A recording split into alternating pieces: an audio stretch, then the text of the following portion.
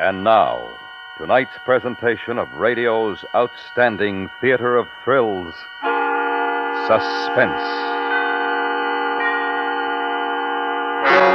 Tonight, we bring you a transcribed story of Flight to Freedom. So now, starring Parley Bear and Howard McNear, here is tonight's suspense play, The Security Agent.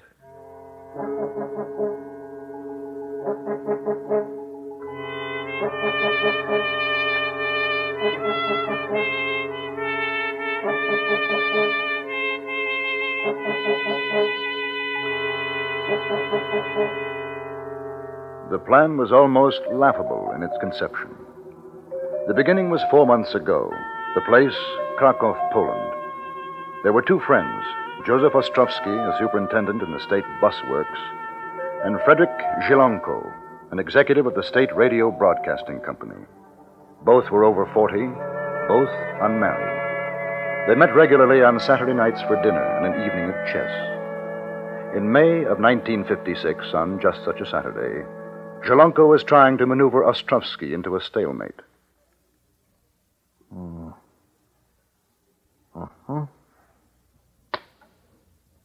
Well, clever. You are learning.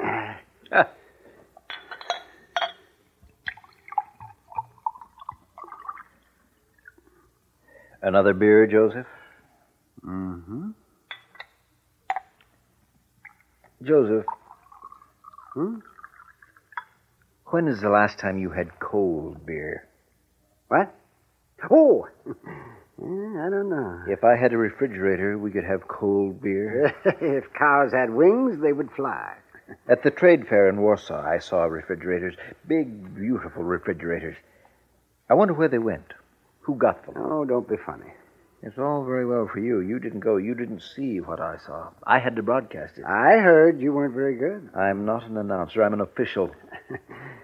Do you, or don't you want to finish this game? I'm sorry. We'll finish. Joseph. Are you going to the mechanical exhibition next month, the one in Prague? Not if I can help it. Now, keep quiet, will you? I'm hoping to be able to go. I don't like airplanes. Ah, now, get out of that. I think I will. Huh? Get out. What are you talking about? Why don't you do it, too? Do what? Leave Poland. You must be out of your mind. Oh, no, it's a joke. You're joking. No, I'm not. I've been thinking about it for a long time. Shh. Somebody might... You don't have to worry. We're not being monitored. I'm clear with security, and so are you, in case you're interested. Well, it must be the beer. You shouldn't drink so much. I'm not drunk, and you know it.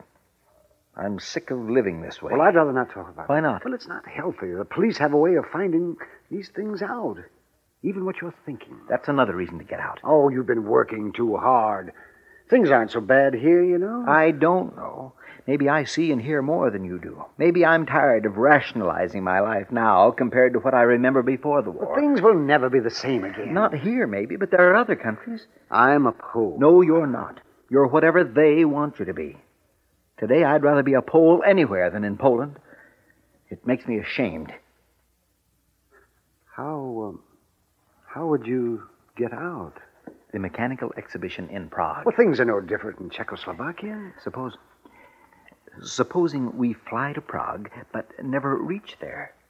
Suppose the plane were to land in Austria instead. Oh, you're mad. The idea only just occurred to me, but it is possible.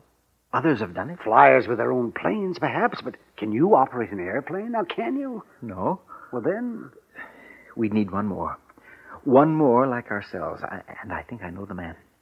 3 of us, with pistols, and at the right time force the pilot to take us to Austria. Oh, Frederick, no. That's a very bad novel. I mean it. Oh, 3 of us, you and I, and one other nameless idiot, take over an airliner in the air and force the pilot, and not to speak of the other passengers, force them to land in Austria? We could do it. Oh, you could do it, not me. I'll say prayers at your trial. And I'll miss you when they execute you. I've considered that, and I think I'm willing to take the chance. You're serious? You're really serious? Yes. If I can get the opportunity to go. Where would you get a gun?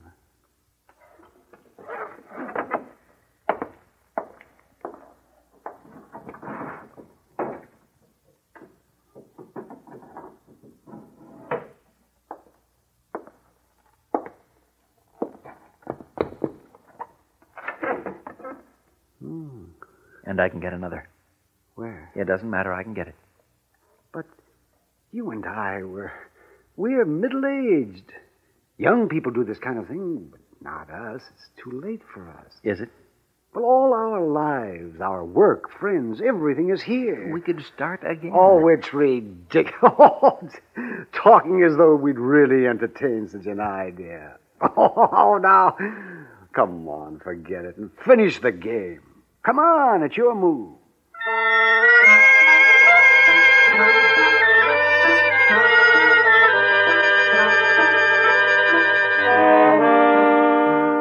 A week later, on the following Friday, Frederick Zielonko was called into the office of the manager of the state radio. The man's name was Kozhun. He liked Zielonko, and he offered his subordinate a cigar. Zielonko? Comrade Kozhun? Zielonko, I've had my eye on you. Oh? I've had my eye on you, and I've been wondering. Something wrong? You puzzled me. In what way? I've wondered why a man of your abilities, your obvious devotion to your work, had not become a party member. Oh. Well, Comrade, I'm afraid I suppose that I'm not well enough politically adjusted. Perhaps I'd rather others make the decisions for me. It makes it a little awkward at this time. You see, there is the mechanical exhibition in Prague. Yes, I know. You are the logical man to send to supervise our broadcasts, but it's a question of sending you to Czechoslovakia, you see. But, Comrade, surely my record... Oh, you've been cleared by security. No question of that, my friend. No. It's a matter of political expediency. A party member would make a so much better impression with our comrades in Prague. Ah, yes. On the other hand, there's not a man in the company with your qualifications to fulfill the task. Yes, I can see it is a problem. You understand that these objections come from a high source, and believe me, Zielonko, they are not personal. I believe you. Therefore, if I am forced to assign another man, a party member, to accompany you, a man who is outwardly your superior, you would understand. Well, I'm not sure. Someone who can meet the officials in Prague. Someone who can speak as a representative of the state radio. Of course, the technical details would remain in your hands. The power behind the throne, if you will pardon such an expression. Between you and me, my friend, I would not blame you if you declined. Well, I think it over. Of course, it will do no harm as far as your future position is concerned if you were to agree. Well, have they someone in mind for the spokesman? Vladimir Haleski. Haleski? He is a party member. Of course, I understand. Think it over, my friend. I have. I should be honored to represent the state radio and do my best in whatever capacity. Zielonko, I salute you. I may add that you have saved my neck with those in higher places. We can be sure that in your able hands the broadcasts will be successful. I shall make all arrangements. You and Comrade Haleski leave next week. By plane, Comrade? Of course, by plane. Our newest, I should say, our great neighbor's newest and best transport.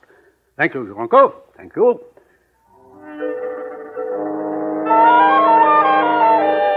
That evening, Zielonko called his friend Joseph Ostrovsky. They had not seen or spoken to each other since the preceding Saturday. But Zielonko had made up his mind, now that the chance of escape had become a reality. And he wanted Ostrovsky to join him. An hour later, they were together in Zielonko's rooms. Well, all right, you wouldn't say anything on the phone. Now, what is the mystery? It's settled. They asked me today. They asked, almost begged me to go to Prague.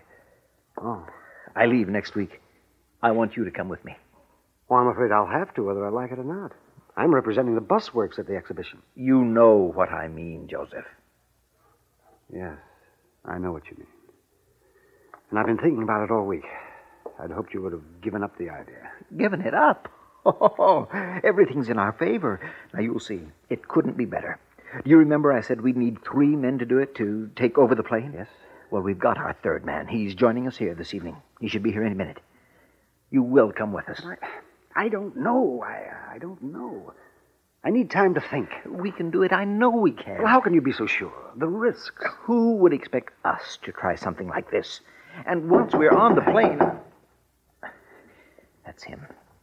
Say you're with us, Joseph. Well, I don't know. I'm confused. Come in. Come in, my friend. I'm glad you're early. We have a lot to talk about. Joseph, I want you to meet another would-be exile, the 3rd member of our party, Mr. Vladimir Haleski.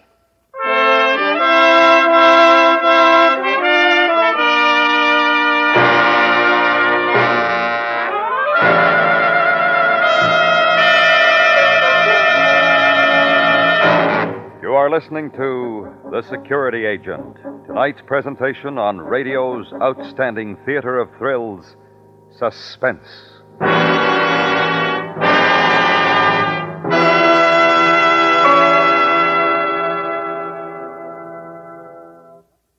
As attractive a lady as Justice may be, her efforts to solve the problems that arise when human beings live in close contact with each other might be conspicuously ineffective were it not for the support she receives from men of principle and courage who face danger on her behalf every day of their working lives. Tomorrow night, CBS Radio rings you in on another highly dramatic adventure of men who look trouble in the eye in support of justice, the men of 21st Precinct. Remember, 21st Precinct is a regular Thursday night feature over most of these same stations. And now, we bring back to our Hollywood soundstage Parley Bear and Howard McNear, starring in tonight's production, The Security Agent, a tale well calculated to keep you in suspense.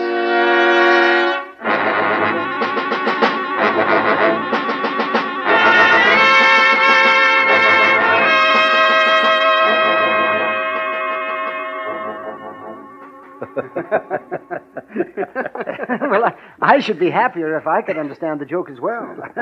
I'm sorry, Joseph, I'm sorry. You see, they think that they assigned Vladimir to take the trip to Prague, but after I told him of our plan, he was the one who suggested that I was not a fit representative and that he would accompany me. It was Vladimir's idea. You're a party member? They think so. He agreed it is possible. You see, Joseph, I'm not so foolish. Here is a man younger than us. He thinks it can be done. I think it can, yes. Won't be easy, but with a little luck. Here, I brought a map. I'll show you. Now, here, this is the route of our flight to Prague. We're in Krakow here. We fly west to Prague, here. Now, the closest point to Austria is approximately here at Kolin, some 75 to 80 miles from the border. Just before we reach there, that is the time we take over the plane.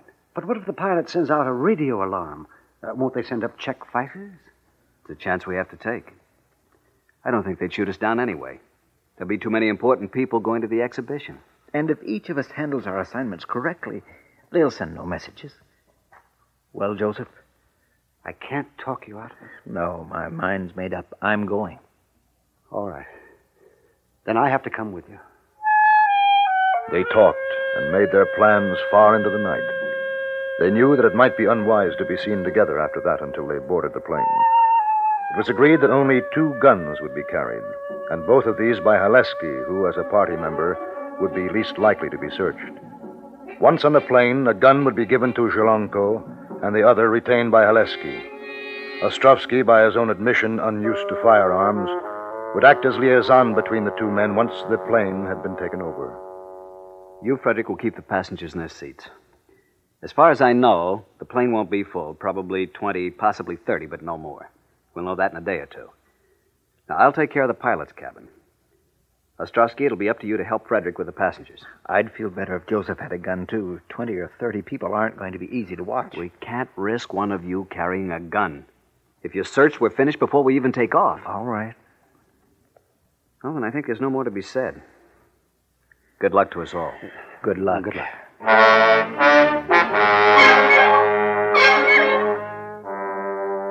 The next 3 days went slowly. Now that the decision had been made, Zielonko became increasingly wary.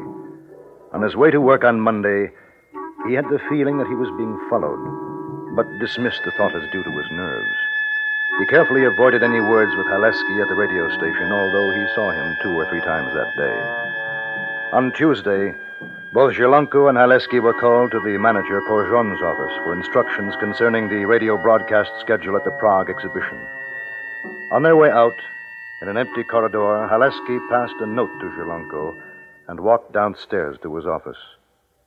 The note read, State security agent will be on board plane with us. I don't know his identity, but we'll try to find out.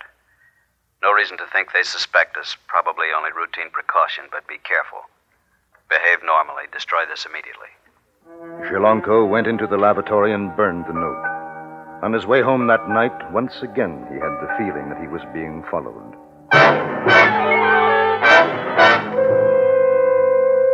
On Thursday, the day before he was to leave, Zielonko wrote a letter to his uncle in Warsaw, a man for whom he had great respect and love.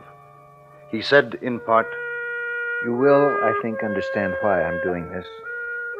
Perhaps there are many of us here in Poland who will agree with me, and others who might think I am a coward, and that if I feel so strongly about freedom, I should stay here and fight for it at home. My dear uncle, if I can accomplish any small thing in the free world, it'll be to say the things that need to be said about what is happening here. This, I am convinced, I am more fitted for than taking up the battle on the home front. I fear I would only end up before a firing squad. I have no illusions about my strength as an underground agent. Either I am too afraid or too conscious of my own inadequacies if I stay. I would never be able to fight. I have never been able to. That is why I must leave Poland. Someday, I hope that I shall be able to see you again, as you are the last of my living family. In any event, I shall think of you often, as I trust you will of me, kindly. You must burn this letter, as I should not want you to be involved in the event that I am either caught or that I escape. With fondest regards, your nephew, Frederick.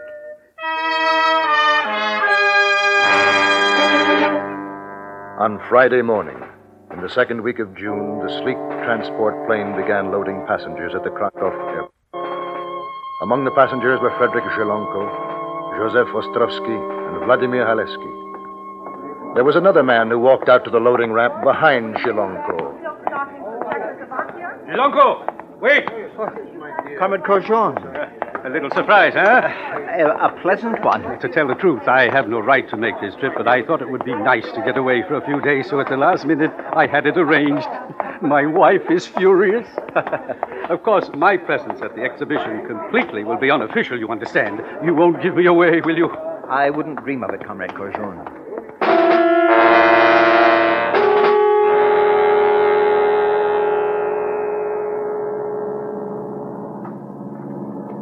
What do you think? About Korjon? I don't know. Surely he couldn't be the security agent. Doubtful, but possible. Do you think he's come along to keep an eye on us? Either that or to drink some good Czech beer. Can you see Joseph? He's 4 seats behind us. Now stop worrying. When I give the signal, he'll follow us forward toward the pilot's cabin. Don't worry. You'd better give me my gun now. Fold your newspaper over your lap. Open it up a bit more. All right. Here. I feel better now. Let's hope you don't have to use it. How much longer do you think? 40 minutes. Relax, sit back. Well, I'm worried about that security agent. Supposing he knows. How can he? Did you tell anybody? No. Did Joseph? Oh, I'm sure not. Then?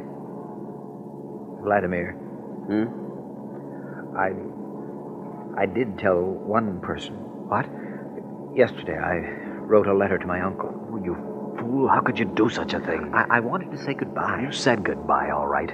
One or the other of you, that's certain. Yes, but he couldn't have got the letter yet. Well, it's too late now. If security intercepted that letter, we'll know soon enough. It was stupid, wasn't it? Yes, it was stupid. You better shut up. Courgeon's watching us. We shouldn't be too friendly. The plane flew at 10,000 feet over the Czech border. 26 passengers looked down to earth as the announcement was made, and although there was no difference, each thought that he noticed a change in the landscape as the invisible line was crossed. Courgeon moved down the aisle with a glass of vodka in his hand. He smiled benignly at Zhelonko, at Haleski. Well, this is more like it, huh? Away from the humdrum everyday turmoil of the station. We're lucky. Imagine how many would like to be doing this. Will you join me, gentlemen? A drink? Well, no, thank you. I'm not used to airplanes. Zelensky? I think not, comrade. It's too early for me. Oh, well, we make up for it in Prague, huh? He moved away, pink-cheeked, affable, and Zhelonko wondered what his friend Joseph Ostrovsky was thinking and felt sorry for him because he had to sit alone, without a gun. In his seat, Ostrovsky was thinking of Zhelonko and wishing that it was all over.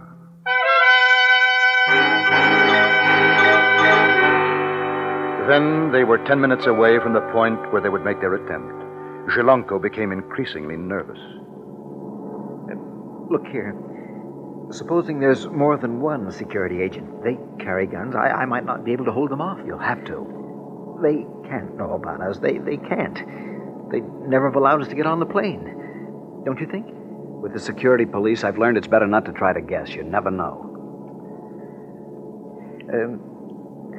How will you know the pilot's flying the right course to Austria? I told you I'll know. I can fly a plane.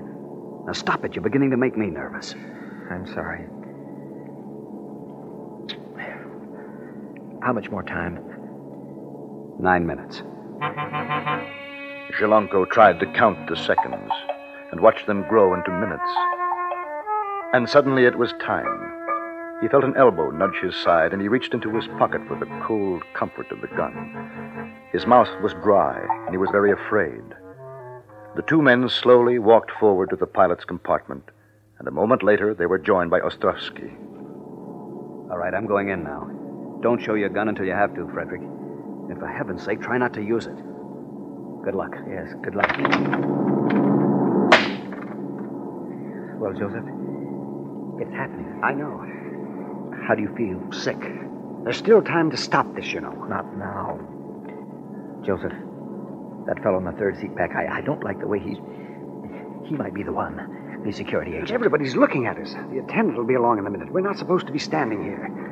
I wonder what's happening in there. In the pilot's cabin, Vladimir Haleski had worked very quickly.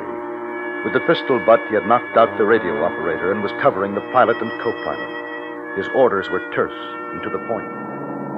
We've taken over the plane. There are more of us taking care of the passengers. You will change your course to the south. If you do as I say, you will not be harmed. If you try to be clever, I'll shoot. I know how to fly this plane, so please don't force me to prove it. We wish to land in Austria. You can make for Krems or Vienna. After we land, you can do as you wish. Stay with us or go on your way. That's up to you. Change course. Now, please. On the other side of the compartment, Zhelonko and Ostrovsky waited, and they felt the plane begin to swing around.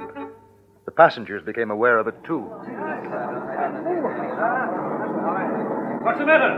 Why are we turning? Now we'll see if there's trouble. Don't take out your gun, Frederick. Leave it in your pocket. I've got Listen to. to me, my friend. I've got a gun. You feel it. Now, please don't do anything.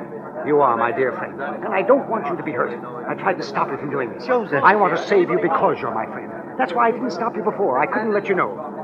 But it's still not too late. Now, help me to take Haleski, and no one needs to know about you. You, the security police. I know what they will do to you. For our friendship, please, please. You might as well kill me now, Joseph. Zhelonko, what's happening? What's going on? Do you know anything about this? We're flying to Austria. Austria? What are you talking about? What do you mean by... It doesn't matter anymore. Well, I'm going to put a stop to this. No, don't go in there. There's another. It is questionable, as the cabin door was opened, which of them fired first, Zhelonko or Ostrovsky. The fact remains that one of them was hit and the other was not.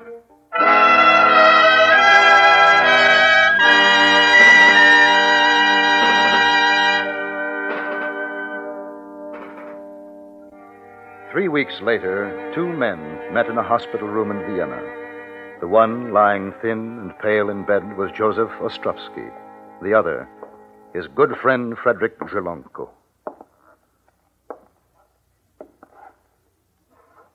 Well, Joseph, how are you? Better, thank you. I'm sorry that I hurt you. If you had not, you'd be dead now. Yes, I suppose so. You'll be going back soon? As soon as I can get up, yes. Will they do anything to you? I don't know. They might. But I have to go back. Why? Because I must. You could stay here, find asylum with Haleski and me. I don't think your new friends would appreciate the fact that I've been a security agent. Others have done it. I asked you before, Joseph. I'll ask again. Get out. Don't go back. There's nothing for you there. We don't feel the same way about things. You and I. Yes, we do. Otherwise, you couldn't have protected me for as long as you did, knowing the way I felt. Don't you understand? Joseph, please, don't go back. I'll do everything I can to help. I'll think about it.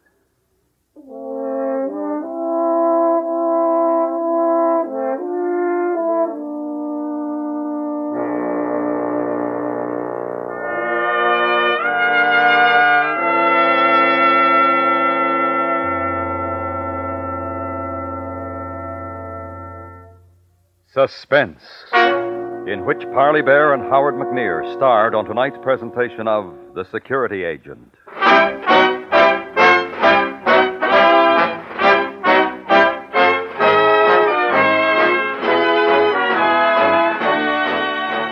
Suspense is produced and transcribed in Hollywood by Anthony Ellis. You have heard The Security Agent, written by Mr. Ellis for Suspense. The music was composed and conducted by Jerry Goldsmith. Featured in the cast were John Daner, Herb Butterfield, and Harry Bartell. The fact that you meet all of your responsibilities as an adult will in no way keep you from enjoying the magic and charm of fantasies like The Hither and Thither of Danny Dither.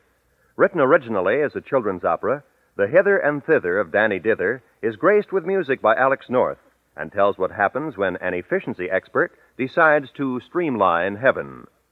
For another delightful excursion into the unusual, be sure to hear The Hither and Thither of Danny Dither this Friday night when the CBS Radio Workshop is on the air on most of these same stations. Stay tuned now for 5 minutes of CBS News to be followed on most of these same stations by My Son Jeep.